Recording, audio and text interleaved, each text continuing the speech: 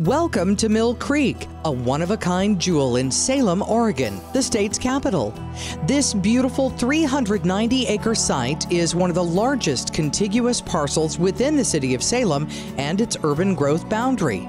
Perfect for master-planned redevelopment for many uses, including single and multifamily development, employment center, public health, and public services.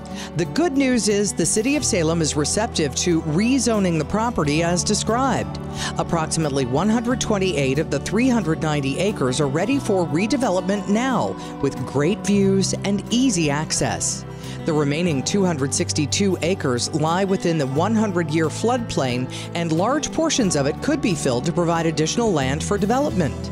Mill Creek bisects the site from north to south, providing a scenic corridor within the property for walking trails, cycling, recreation, and wildlife study.